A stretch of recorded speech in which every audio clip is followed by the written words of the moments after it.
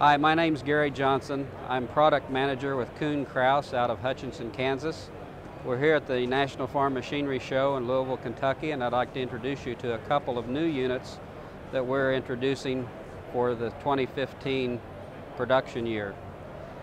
The 4855 Dominator is one of the new units. This will replace the prior 4850 series. We have several items that we've incorporated to the product. Some of the key items are located in the rear disc conditioner as well as the transport lift system.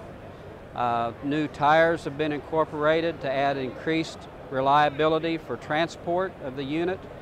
They have a heavier carrying capacity, something that our customers have asked for. We've also included a new bearing in the rear conditioner. The new bearing is a newly designed system. It's a cartridge-type bearing that uses an angular contact ball bearing internally. It has a forged spindle.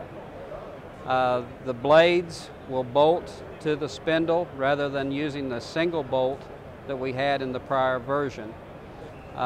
We feel that this new bearing assembly is probably going to more than double the life of the original bearing. We're very keen on this new setup. In the rear, we have also added a new heavy-duty reel option, which will give us more reliability in heavy stone ground.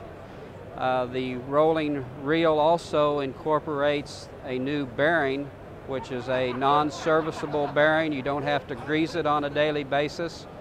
The bearing is aligned to the reel with a new cast bearing hanger. The bearing hanger is a cast piece that provides better alignment, keeps that bearing from becoming preloaded. So again, we're looking for longer bearing life in the reel section.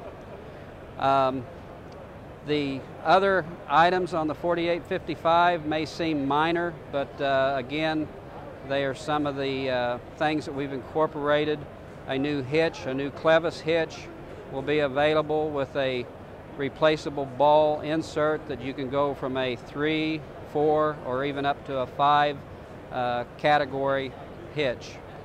The gauge back here on the hydraulics, again, is another little option that we've added. It's a color-coded gauge, so the customer, if he's sitting in the tractor cab, when he looks back, he can see that he's running it in the proper range for the coulters up front, so it ensures good cutting action on the coulters.